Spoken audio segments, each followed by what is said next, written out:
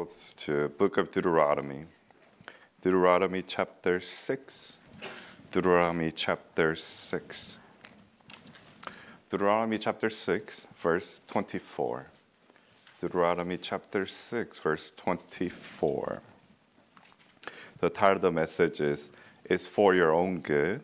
It's for your own good. It's for your own good. Deuteronomy chapter 6, verse 24. The Bible says, "And the Lord commanded us to do all these statutes, to fear the Lord our God, for our good always." Again, for our good always, that he might preserve us alive, as it is at this day. Brother Richard, can you please pray for the message? Dear Heavenly Father, Lord God, we thank you for your love that you showed us on the cross at Calvary through Jesus Christ, whom shed his precious blood on the cross, for your blood does atone for all of our sins, Lord, past, present, and future. And thank you, Lord, for your eternal gift of salvation, that there's nothing that we have to do on our end in order for us to get to heaven. It was finished when you took all of our sins, Lord, and you bore it on yourself, for your precious blood washes away all of our sins. We thank you, Lord. Father, we pray unto you to please help us to cease from our own understanding. Please help us to have the fear of you, Lord God, and not the fear of man.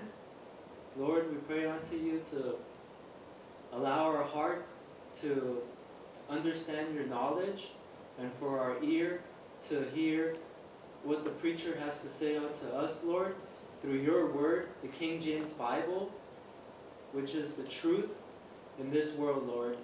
And we thank you that we can come to you and worship you in spirit. Father, we pray unto you to please fill Pastor Jae with your Holy Spirit, so that he may preach unto us, Lord, that we may change from inside out and from our heart within, so that we may be pure and be more holy unto you, Lord. Father, we pray unto you to please help us to abstain from all appearance of evil, for the world we live in is a God-forsaken world, and for your word is the truth and the light in this world, Lord. We pray unto you to please bless this message, Lord. In Jesus Christ's name we pray. Amen. Amen. Amen. It's for your own good. You hear that phrase many, many times. You hear it from your parents. You hear it from your teachers. You hear it from even just some random person that you don't know. They say it's for your own good. A lot of times, the phrase is related to some negative things to you, per se. When you're a little child, your parents say, "Eat those vegetables. It's for your own good." But you hate it, right? When you're growing up and you're in your puberty, and your parents go, "Come home by 8 p.m. It's for your own good." Your parents go, "Don't go to those parties. It's for your own good." And as you grow older, you get married, your wives tell husbands, "Don't eat too much sugar. Don't eat those, donuts out there. It's for your own good." Man, when you hear the phrase, "it's for your own good," a lot of times it's related to something that you are restricted to do. The Word of God says in Deuteronomy chapter 6, verse 24, "For our good always." What is for our good always? To do all these statutes, to obey God's commands, and to fear the Lord our God. And then what does the Bible say? For our good always, that he might preserve us alive, as it is at this day. You have to understand, God gave us his commands so that he could preserve us, so that he could give us all the blessings that he wants to give us. I don't want this message to be like humanistic, just like one of those things like Joel Austin, you're going to be blessed and blessed. But God does bless people. In a Bible believing circle, people think that we're all just hellfire, Bible thumping, preaching all the time. No, that's just a given fact that God is just God. However, God rewards his children justly as well. So when it comes to it's for your own good, point number one is that salvation is free and simple. It's for your own good. If salvation was not simple and free, it wouldn't be good for us. Because we have to do something to obtain that salvation. That's why God said, for your own good, I sent my begotten Son, Jesus Christ, to die for all your sins on the cross, so that you won't have to do anything. It's for your own good. However, because human beings are so proud and stubborn, they say, no, it's not for my own good, Lord God. I have to do something. Isn't that ironic? When parents says, okay, you eat this and you don't eat this, it's for your own good, because they know what's best for you. When Almighty God says it's for your own good, you just trust Jesus Christ, your Lord and Savior, and that's all you have to do? People says, no. You hear it all the time from kids. Okay, don't do this, because I've gone through it before. I experienced it before. I was in high school. I was a teenager. I was, child before. I was in my 20s before. And then children always, their reaction is, you're too restrictive, right? You don't like me. You always want to confine me in a space. You want to put me in a fence. You want to put me in your own, prison. But as the years go by, as time passes by, and you become their age, and you realize why they said that to you. And then you go, man, my parents are wise. I was a fool. Human beings understand like that. And what do you think when it comes to God's understanding? You and I can't understand God completely.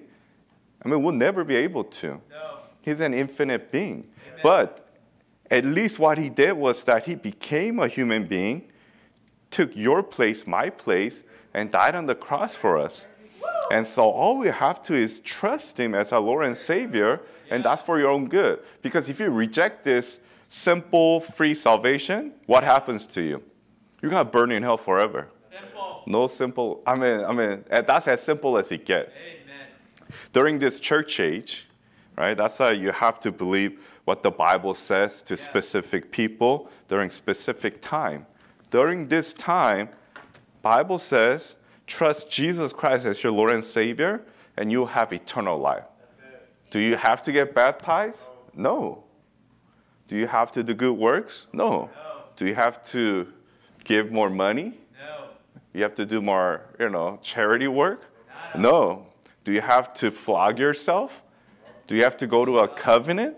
Do you have to see Jesus in your dreams? No. Do you have to speaking in some gibberish in order to receive this free salvation?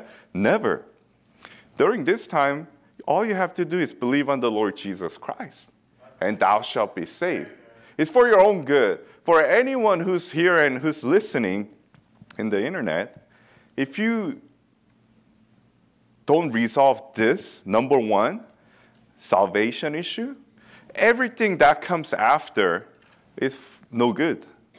Because at the end of the day, you're going to wake up in hell. That's right. At the end of the day, you're going to be gnashing your teeth in torment. And this is not just a temporary torment. It's eternal torment and suffering. If you know for sure that if I receive this, for example, there's a vitamin, special vitamin, and it's not real, okay? I'm just, making it up. There's a special vitamin that could make you live forever, keep you healthy forever at the age of 33 and a half years old, right? In your prime. Who'll be fooled to not take it, right?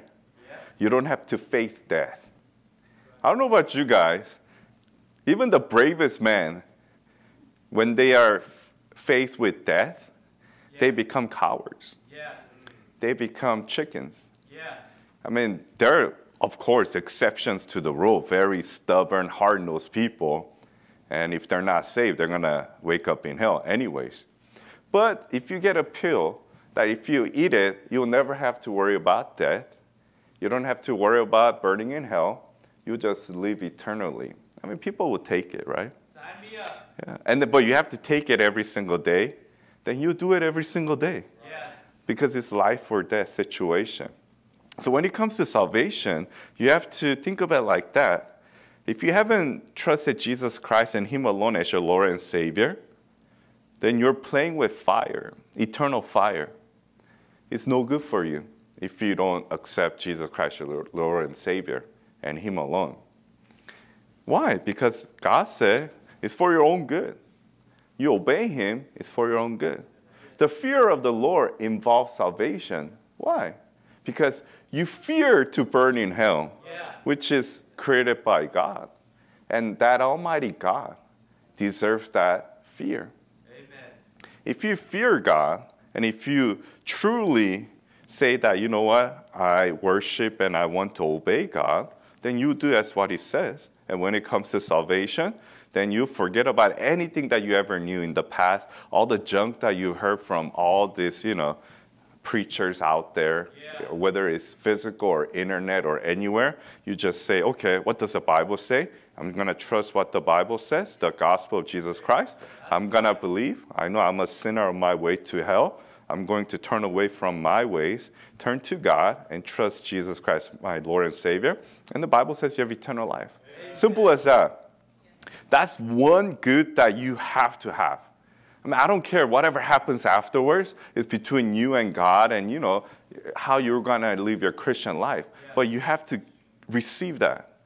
I mean, that is the worst, and that's like the most foolish decision you could ever make, is rejecting that offer from the Lord. And it's free. Then if you do accept that free gift, knowing that it's for your own good, for all eternity, then you have become Christian. Bible says in John 1:12, but as many as received him, to them gave you power to become the sons of God, even to them that believe on His name. That's it. That's the requirement. You believe on the Lord Jesus Christ, you become child of God. Simple as that. It's not about you, seeing Jesus and Him having to tell you, you're my child, to be child of God. It's not about you born into a Christian family to be a child of God. You can never say you're a child of God just because your mom and dad were believers, right? No. You have your own heart. Yes. And then you're never predestined to be a child of God, as Calvinists say. You have a free will. Yes. Of course, if you trusted Jesus Christ as your Lord and Savior, you're predestined to be in His own image later on. Amen. But there's a condition. How does that happen? You have to trust Him from your free will.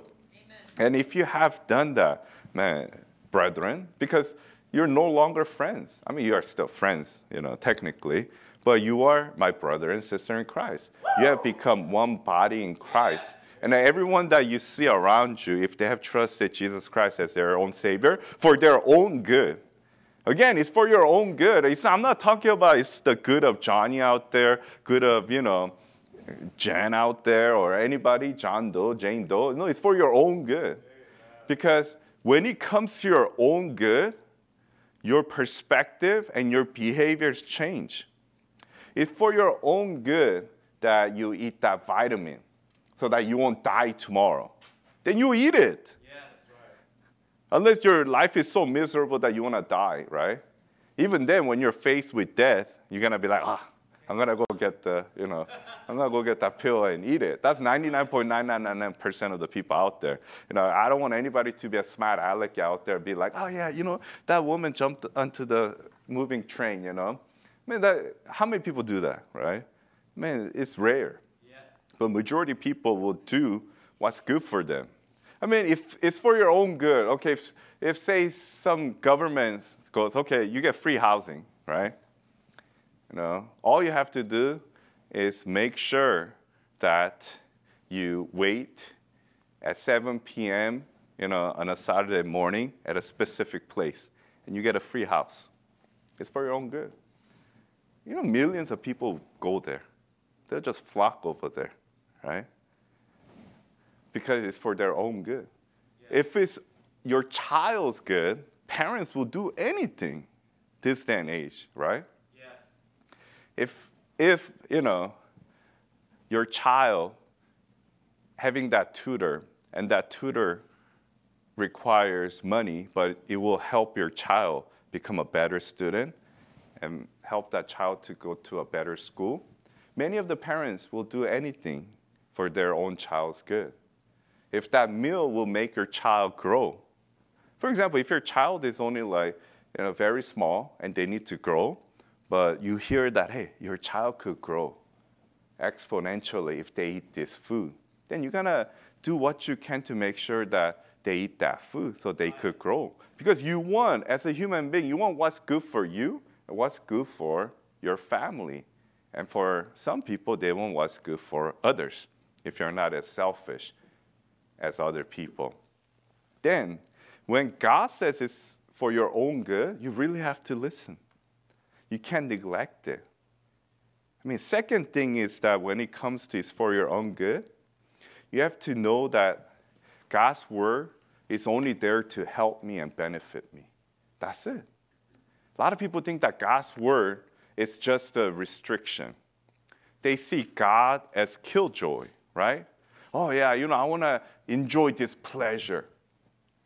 But every time I go to the Word of God, every time I listen to some preaching, every time I'm doing some Bible study, it says no, no, no, no, and no, right? That's right. I want to smoke. No. Your body is a temple of the Holy Ghost. Yes. I want to lie. No. Your body is the temple of the Holy Ghost. Amen. I want to steal. Your body is the temple of the Holy Ghost. You know what? I want to fornicate. I want to have some pleasure. No, your body is the temple of the Holy Ghost. Man, I just want to get angry. I'm full of wrath. No, your body is the temple of the Holy Ghost. Think about it. All this stuff, all these commands in the Word of God is for your benefit. You have to understand that. Then, when you know it's for your own benefit, what should you do? You gotta be wanting it more and more and more.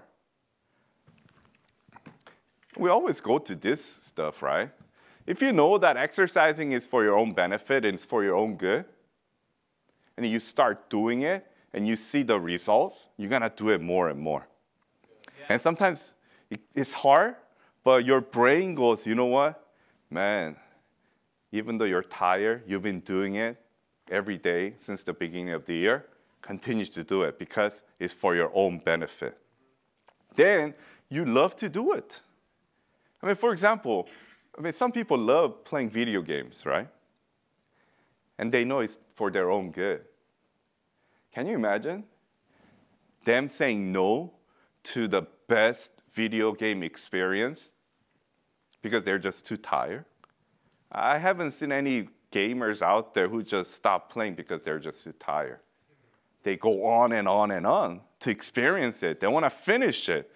If someone were to tell you that, okay, hey, you need to have this type of, tools and weapons to beat another level, but it's free for you to just grab it and then beat it. And it's only happening, tonight between 8 and 9 p.m. Unless someone's dead in your family, you're going to probably try to get to that game. Yes. And get to that level and then just try to finish it out. Same thing with anything else, right? Relationship-wise. Oh yeah, you like this guy or girl and they say, you know what? Meet me at, 8 p.m. somewhere, let's meet, right? And then you really like that girl, you like that guy, and then within even a unsaved or saved, you're like, okay, this is an opportunity to get to know that person. Maybe you could go further. You're not gonna stop, right? Because you're a little tired today. You just got off work at 7 p.m. and then you're supposed to meet that person at 8. Or you're gonna be like, hey, I'm just too tired, I don't wanna meet you anymore. No, that's not you.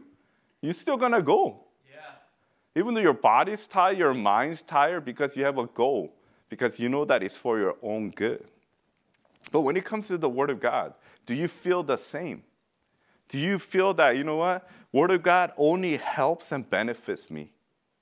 When was the last time you had that kind of attitude when it comes to the Word of God? It's like, man, Word of God benefits me. Word of God helps me. So I need it more and more.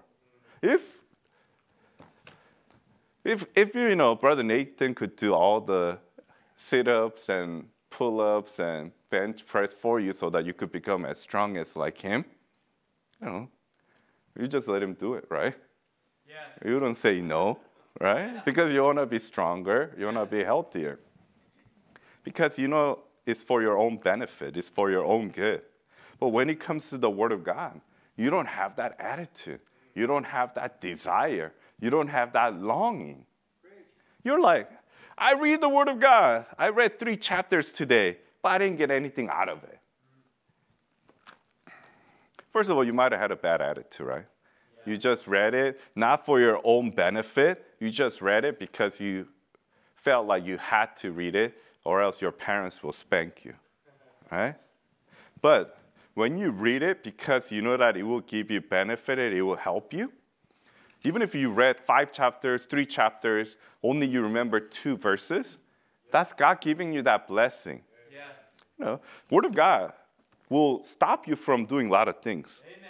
The restriction needs to be in place. Yes. As Christians, you and I need to understand that if without the restrictions in our life, if it's a free-for-all society, what's going to happen?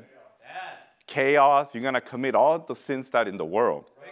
That's why God has given us the Word of God, to put a fence around us. Yes. Man, I wish I knew this earlier, maybe before even I got saved in the late teenage years. Man, then I could have avoided a lot of heartaches because those things don't disappear. I thought it was for my own good, but it wasn't. It's for my destruction. Yes. Things that you've done before you got saved will never disappear. That's right. Devil will do everything he can to remind you. Yes. I mean, think about it. If you drank and you are a drunk before you got saved, don't you think that your flesh wants that? Yeah. Don't you think that your flesh wants to experience and feel that pleasure over and over and over? Then what do you think your flesh is going to do? It's going to tell you, it's for your own benefit.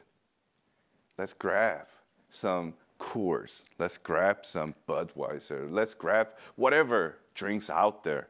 Let's get some hard liquor, right? It's okay. It's for your own good. You're a Christian, it's okay. You're living a tough Christian life. A little bit of drink won't bother you, right? Like, grab some, pack of, Marlboros out there, right? It's okay to smoke. Hey, California legalized it. A bunch of other states legalized it. Hey, let's get some green stuff, right? You smoke some joint. It's for your own good. You've been deceived by the devil. That's right. You're the type of person who goes around and tell people that, you know what? These Bible believers, man, they're killjoys, right? They're party poopers, They always say, don't do this, don't do that, right? Man, I hate being around with my sister, my brother, my mom, my dad, my uncle, my aunt, who's a Bible believer, because every time I'm there, all the other family members are drinking, but they look at me and or friends are drinking, they're like, no drinking, right? No smoking, right? Oh, man. They start coughing out loud, so they'll let you know. I hate that smell of marijuana, right? I mean, it's there. It's for your own good. And as a Christian, if you don't recognize and realize that, like today, all the restrictions that God has put in your life for your own benefit through the Word of God, then you're going to be destroyed. Amen. I think this is one of the scariest verses, but it's also, best verses out there. Romans 8:13, if you live after the flesh, ye shall die. God will kill you. Amen. It's not like all the humanistic people out there, Lord loves you. Of course, God loves you as his child, but as a loving father, he has to chastise you. Amen. And that chastisement might be your death. Yes. It's for your own good. To me, if it's best for my own good that I die, then I'll have to accept it. So be it. Yeah. That's why so many Christians, at a young age, they die. Yes. Why? Because they're living like the devil. Right. They never have gotten right with the Lord. Then the same thing with you. If you're not going to get right with the Lord, if you don't go to the Word of God as a source of help and benefit, forget it. You're not going to live long. I mean, go back to Deuteronomy chapter 6, verse 24. I mean, Bible specifically says, if you obey God's command, you fear the Lord, it's for your own good. Why? That He might preserve us alive, that you could live longer. You know? If you want to live longer and do more stuff for God, be in the ministry longer until Lord comes back or until you leave this earth, then you have to obey. And someone said it wisely, obedience is not an option. It's not. When you think of obedience as options, that's when you start disobeying. If obedience was not an option to you, and you know that you just have to obey no matter what, then it's going to help you. So get that thing out of your mindset. With so much options out there, school system, everybody telling you, you could be this and that, no, there's no right and wrong nowadays, right? Get rid of those mindsets. Especially children and students in college. I mean, your teachers and professors will keep on telling you, yeah, your opinion matters. There's no wrong answer. There are a lot of wrong answers. Yeah. And they know it too. They're just playing their games, right? They don't want bad reviews on their, survey at the end of the semester, especially those are in, probation or whatnot. If they haven't been tenured, you said, this thing's okay. You said, sodomy, right? You said, homosexuality, like all those things are okay, right? But, if you're a Bible believer, it's not okay. That's right. If you believe in the Word of God, it's against the Word of God. God has given a, right family structure. Yes. Man and woman and children. Not man and woman. That's not how God structured the family. Right. But this world makes everything okay. What are our young children reading at school and being taught? If you don't want to be a boy, it's okay. You could be a girl. If you're a girl, but if you don't want to be a girl and you could be a boy, you're a boy. They're gender neutral everywhere. Can you imagine if you're a child at a school and the teacher identifies itself as a it, so I could go to man or woman's bathroom anytime I want? I'll be scared. I'll never send my kid to that kind of, educational system. We hear so many stories out there. Women are women and men are men. This guy thinks he's a woman suddenly. And then he goes to the woman's locker room. And I'm like, I'm a woman, girls. You don't look like a woman, right? You could try. And obviously your physical things don't show that you're a woman. Yeah. You're a man. But society accepts it. You know what's going to happen to you? You're going to be just like society. If you don't hold on to the Word of God, if you don't keep God's commandment, and then you don't go to it as help, every time you need help, don't go to your counselor, don't go to your best friend. Go to the Word of God first. You have to. Of course, there's men of God out there to give you counsel and give you advice. Yes. That's why you meet at church. You have a communication. Amen. But the Word of God should be always your final authority. Amen. For your obedience. If your wife says, hey, honey, we've been going to church for a long time. You know what? I think we need to take some time off. We'll just watch online. Well, one of the commands says, you can't forsake the gathering. You got to meet at the church. It's for your own benefit, right?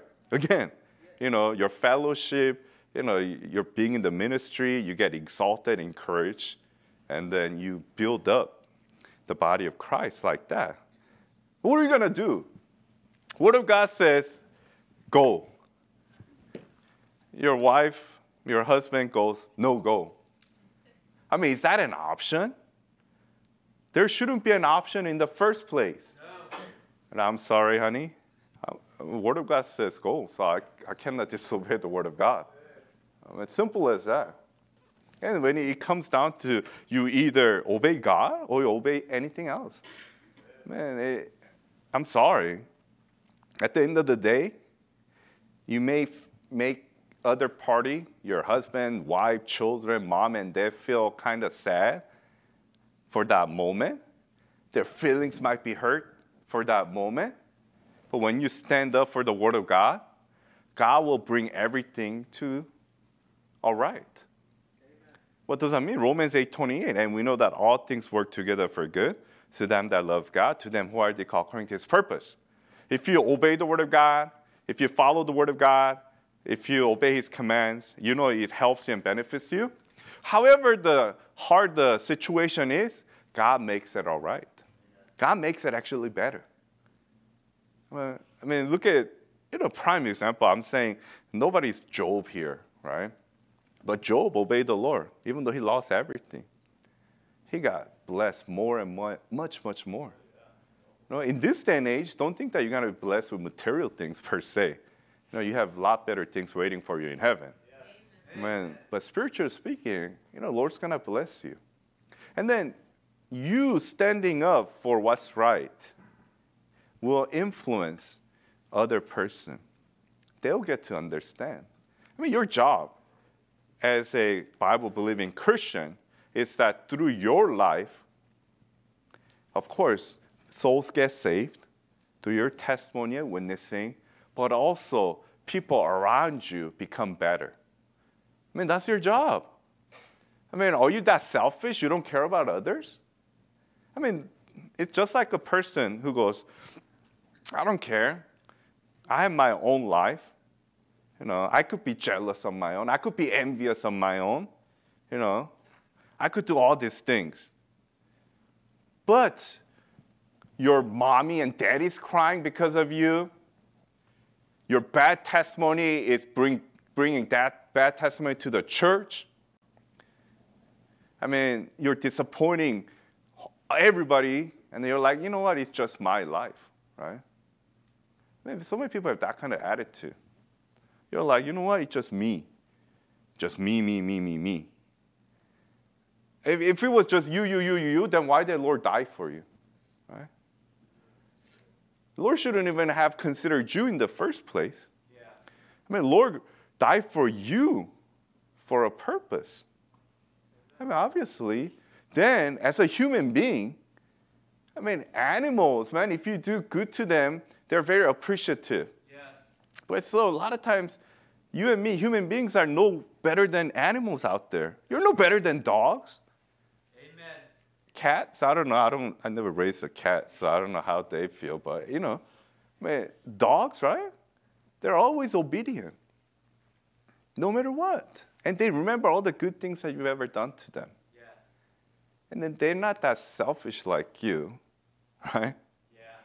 And that makes us realize, man, how selfish and stubborn I have been as a Christian. Very much. So-called Bible-believing Christian, I say I stand up for King James Bible, I obey the Word of God, but my life never shows it. All I do is complain about restrictions, restrictions, restrictions. Why does church start at 10? Why couldn't it start at 10:30 so I could get 30-minute extra sleep? If we were to push back our church time 10:30, you show up at 11. You always show up at 30 minutes later. Yeah. That's you. Don't think that just because, some time changes, you're going to change. No. You're fooling yourself. Right. If you go to work late all the time, you're going to go to work late all the time, even if work changes from starting time from 9 to 10. You're not you. Then what does have to change? It's got to come from your heart. Amen. You have to completely understand that it's for my own good. When you realize that it's for my own good, then you will change. That's a human being. If you know that Word of God, obeying it is for my own good, then you got to change. Yes. There's no options for me. If I don't obey the Word of God, then I'm going to be punished. I'm going to disappoint my Lord and Savior. I'm going to grieve the Holy Ghost. I'm going to reap what I sow. So I'm going to obey the Word of God no matter what. It's for my own good. if our kids, including myself when I was a kid back in the days, realized that, eating nutritious food was good for me, I'll be living more healthy. I mean, it's all in God's hand, but right? Eating vegetables all the time, carrots, onions, broccoli, celery, just eating it all the time because I know it's for my own good. It's going to keep me more healthy, right? But I'm like, oh, it's not good for me because you just don't want to eat it, right? It's not good for me. I just don't want to obey the word of God. It's not good. Abstain from all appearance of evil. No, it's not good for me.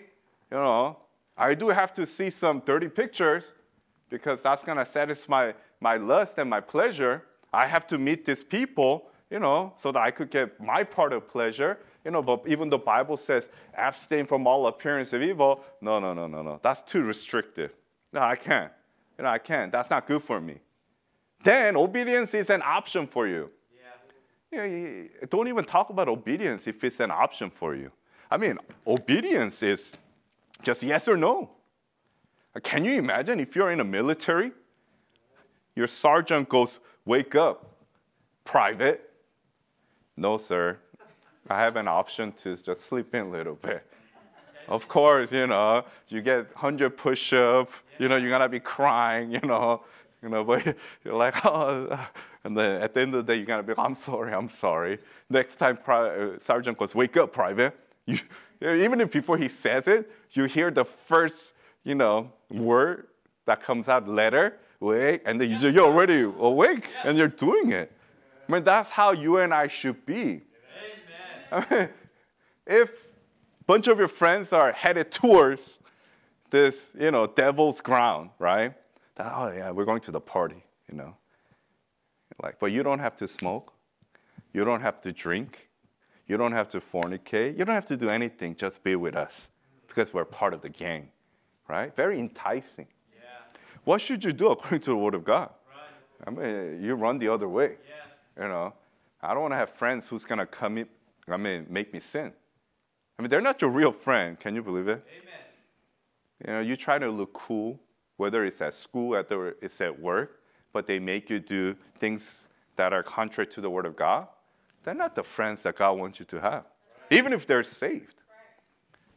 Don't think that just because they're saved, they're good influence. There are many, many saved Christians who do everything.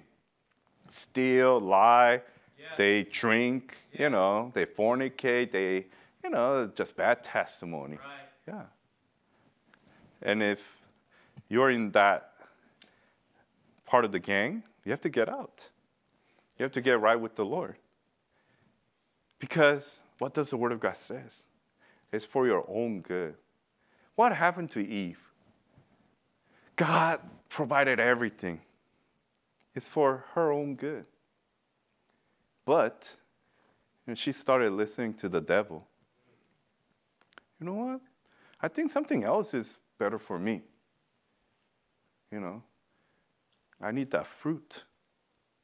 Instead of just listening to God, instead of trusting that it's for her own good and Adam's own good, she's like, you know what? There's something better for my own good. She went out of the restriction. She went out of the fence that God has built in. Same thing with you. God has built this fence, protective fence around you. Word of God. You go out of it, and you're going to commit some sins that you'll regret for the rest of your life. That's right. If you haven't already. I mean, people reminisce a lot. Yes. Especially your life isn't going the way you wanted it to be. If you're not where you want it to be, like 10 years ago, 5 years ago, you start reminiscing. And then people look at some photos, right? Oh man, 10 years ago, I was at this place. Oh, how I wish I could go back. 20 years ago, oh man, I was like this. Oh, how I wish I could go back. Older ones, like 30, 40 years ago, oh, how I wish I could go back and start all over. You can't. You can't go back. That's right. So you forget about it. Yes. If it was something wrong that you've done, you get right with the Lord. and then start over. The worst thing that a human being can do is always reminisce in the past so that you can't go forward. Yeah. You're always turning around. I wish I made this decision back then. Yeah, we all wish. That's why people want time machine, right? So you could go back and change things. But you can't. Amen. Then Bible has clear solution. You want everything to go well? You want everything to be done for your own good now? Obey God's commandment. Fear the Lord. That's it. Man, wow. As I was preparing, man, Lord, you are such a, how should I say, amazing God who gives such a simple solutions to simpletons like me. I want it simple, right? I don't want this complicated, formulas out there, right? I just want ABC, 1, 2, 3. Lord says, obey my commands and fear me. And then God says, it's for your own good always. If I want what's good for me, my family, and everybody else around me, right? I just need to obey and fear God. Simple as that. If you don't understand that, talk to me afterwards, right? Talk to brethren. Talk to the Lord, right? Because if you have never been punished in your life, then maybe you don't know what fear is. But hey, I know for sure that Lord has brought fear in your life here and there. Yes, for sure. Did you almost die in a car accident in the past? Yeah. Were you ever really severely sick, right? Was your heart broken to the point you didn't want to live any longer? Yes, some of those things did happen in your life. Then you know whom to fear. Amen. You fear the Lord. And you know those days when after you got saved, you neglected the Word of God. You still do, many of you. Yes. You stop obeying the Word of God. Many of you still do. Yes. You don't understand the benefits of the Word of God. You still don't. Then God has given you and me this opportunity to get right. Again, 1 John 1:9 says, if we confess our sins, He's faithful and just to forgive us our sins and to cleanse us from all unrighteousness. Amen. First thing that you and I need to do is just go to the Lord. Amen. Just get right with the Lord. And then just obey. Maybe I should make a plaque, right? Obedience is not an option. Maybe it will help me become a better human being, better Christian, because many times I think it's an option. I get fooled that it's an option, and then I go down that road and I commit sin. I fall into temptation. But when you know it's an obedience, just like our brother prayed and said, you'll be running away. Amen. It will save you from heartache. It will save you from all the sins. It will save you from every wrong that's going to come your way. And God has given us that solution. Christians, look at your life right now. Does Deuteronomy 6:24 part of your life? Have you applied that in your life yet? Or have you done it in the past, but because of the life's ups and downs, you've neglected it, and then you backslidden? It's never too late. You could always go back to the Lord. Word of God never changes. Our Lord never changes. It's you who moved. It's you who changed. But you could always go back. Thank God for His grace and mercy. Thank God that you and I are still alive, able to hear and able to see so that we could get right. Once you get right with the Lord, man, people say, I want peace, peace, peace, peace. You have that peace. You don't get right with the Lord, you don't obey the Word of God, you don't fear the Word, you don't fear God, then you'll never have peace. I'll rather live rest of my life obeying God, fearing Him with peace in my heart than trying to take my chances with the flesh, the devil, and the world. The choice is yours. Let's pray.